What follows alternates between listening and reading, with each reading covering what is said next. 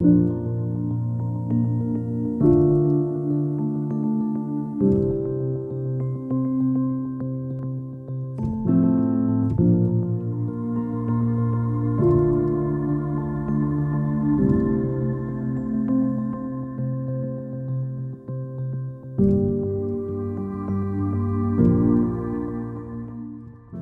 to the Dystonic Forms virtual exhibition, supported by Arts Council England. My name is Carole Thorpe-Gunner and I have dystonia, an unusual and unexplained neurological condition which affects 70,000 plus people in Britain alone. Dystonia manifests itself in several debilitating physical and psychological ways and can be treated to a lesser or greater degree using medication, Botox for spasming muscles, and deep brain stimulation. I have had the latter, and this has helped me quite a lot. As an artist, teacher and dystonic person, I evolved this project in an attempt to creatively unify others with the condition or with similar movement disorders, Parkinson's and MS for example. COVID-19 prevented the tour of this exhibition to heritage centres, libraries, neurological hospitals, universities, and to Le Havre University in France in particular, so we are presenting this to you now as a virtual one. Dystonia, like COVID-19, is a worldwide condition. Paramount to its success was finding and using lightweight materials which could be built into sculptures and transferred without distressing the makers. 10 workshops in 2 venues and of a 2-hour duration took place early in 2020. Dystonia often worsens with activity and tiredness, balance, stiffening of muscles, shaking and fuzzy-headedness are symptoms that I really didn't want to exasperate, so a limited work span time was important. Collaboration, discussion and experimentation were ongoing regarding how best we might construct sculptures that imparted our dystonic experience to others. This collaboration has been a joyous one, out of which images and sculptures have emerged, and an energy and desire to express personal and shared experiences gave each gathering a dynamism which has manifested itself in the sculptures themselves. They are honest, raw but well-considered pieces of art which provide the viewer with a little window into our often difficult dystonic world. I would like to thank all the marvellous makers who joined in so readily with this project. I hope that this might be just the start of a path which leads to positive, expressive creativity. And I would like to thank all those fabulous people at the St Martin's and Rockwoodine venues in Shropshire, and to those who contributed with poems, words and images. Also to Anne-Marie Legram, who has offered support throughout, and to Flint's theatrical chandlers who provided many of the lightweight materials. Thank you. I'm personally indebted to Mrs. Anwen White and her team at the Queen Elizabeth Hospital, Birmingham, for enabling my own life to go forward in a much more positive way. She performed my deep brain stimulation operation some years ago and continues to support me.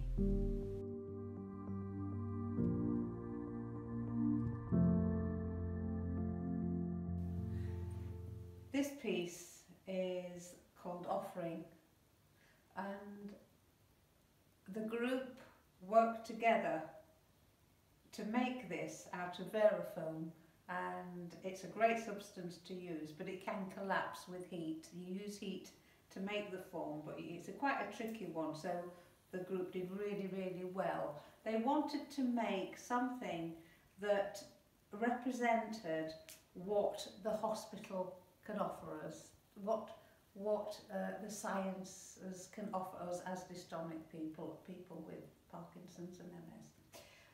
And so this piece represents that. So we've got a little bowl, which is also made of Verafoam, and some medication, clonazepam, cocodamol, an example of Botox, because a lot of people have Botox, which prevents or helps prevent the muscle spasms being so strong. So this piece, I think, is a really strong piece. It's informative and it is called Offering. These 2 pieces are very simply made, but I felt as if this coil of wire really summed up the way that dystonia feels. It may be before dystonia has been diagnosed. And sorry, my speech sometimes goes, that's part of the dystonia, so bear with me on that. It sometimes just goes, then it will return.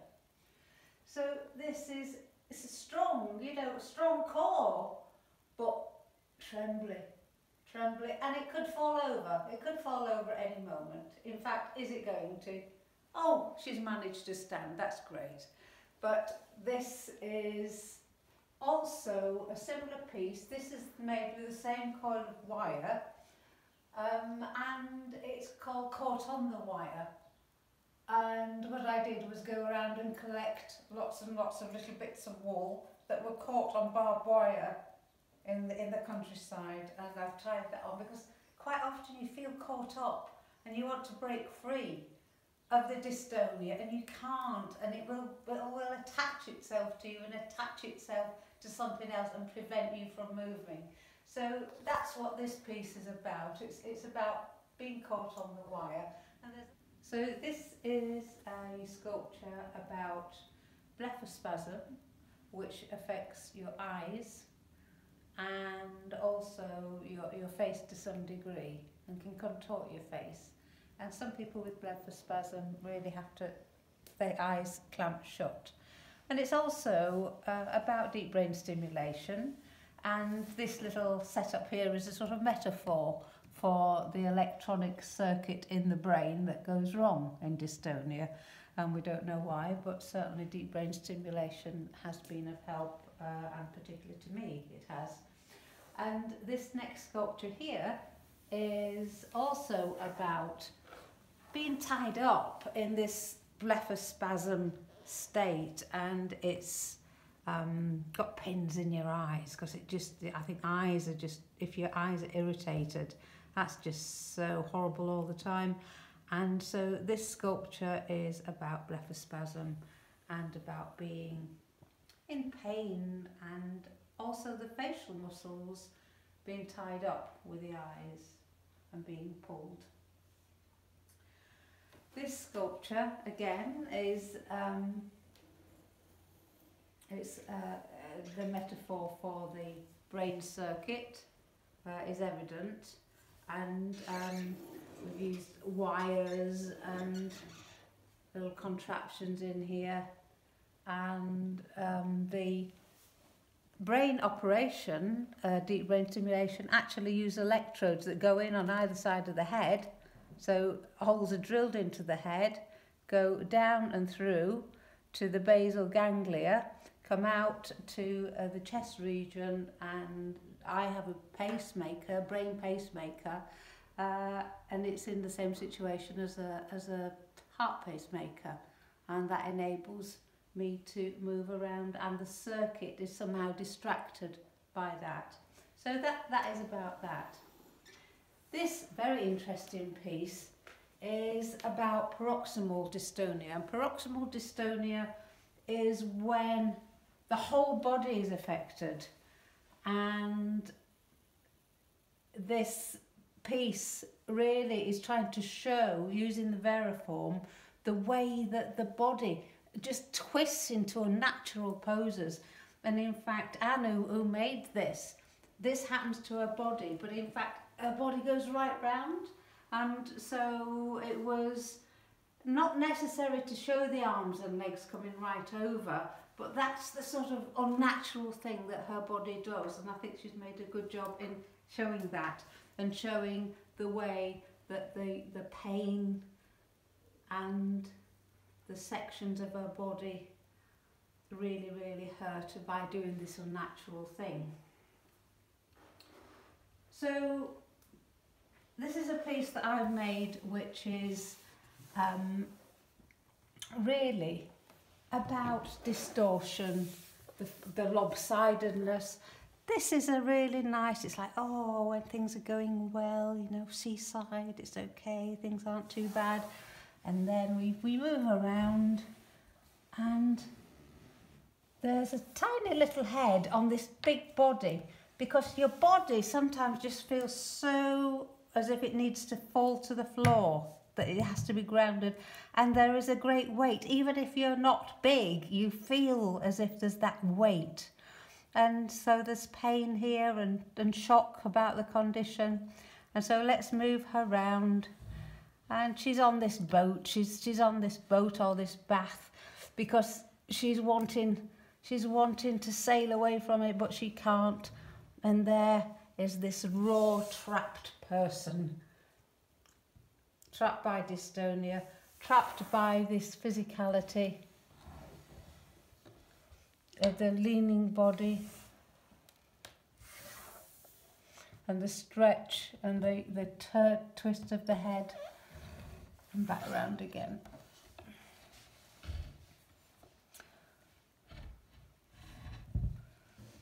And there she is. A little bit like Suzanne and the Elders. I don't know if you know the painting. Also of being watched. She feels as if she's being watched. She's doing this strange thing and she is somehow very aware of her own condition, either naked condition or dystonic condition. And this is a little bit similar in a way, in that it's about just, being a bit catatonic, just wanting to hide away. And sometimes, some days we all have days that are better than others or worse than others, and this isn't a good day for her. This piece is called Faulty Seam.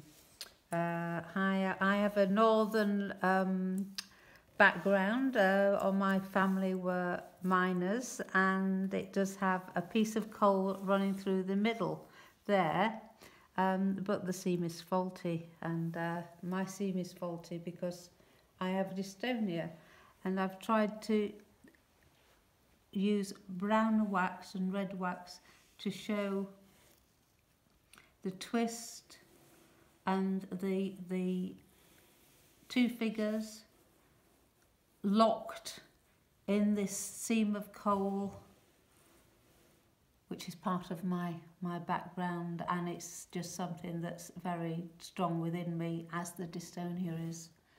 This piece is me trying to throw off dystonia, and I've tried to use gravity in a different way, throwing gravity and the feeling of being oppressed and pressed into the ground, and trying to alleviate and throw it up. And this is how it would feel to be joyous and throw off the dystonic condition.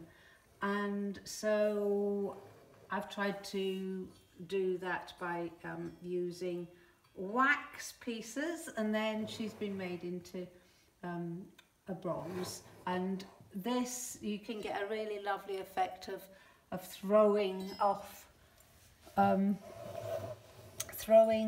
the weight of dystonia using that method. This is quite a macabre little piece. Poor old Dolly, she's got a hole in her head, and she's had the lid of her skull taken off here, and a little bit of brain coming out. And in fact, this doesn't happen with dystonia, but I just thought that this is how one might be frightened of having deep brain stimulation. It's not like that. So if somebody's considering having that done, this is not what happens. But I just feel as though, the wires and the little pieces here depict poor old Dolly with her brain in a bit of a to-do, and she's been sorted out, hopefully. And next time we might see her, she might be up and running and not look at all like that.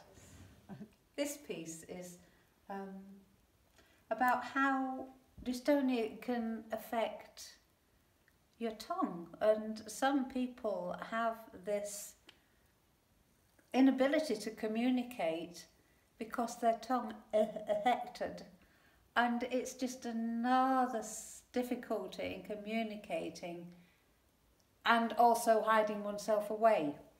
So I just thought I'd make this little sculpture and put a plaster over it, because this is how it would be to feel as if you can't communicate and you hide yourself away, and it's the worst thing in the world to have that, and socially so embarrassing because you can't eat or drink or talk in front of other people, so you become more and more isolated, and you may not even join in the Dystonia Society or groups or anything else. So if we look at these pieces, a lot of them are twisting. They're twisting figures, they're depicting trying to be strong, trying to straighten, and it's all about support as well, people supporting one another. Dystonia has a big supportive team, families, friends, the society, other people with dystonia. So these ones about support are important. Twisted figures.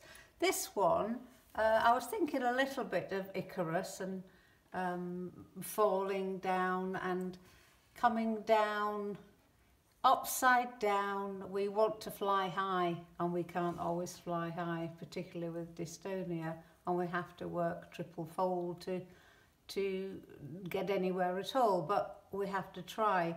And this poor old figure's been trying, and she's fallen down, but she hopefully will get up again, and like the dolly, we'll see her on a better day.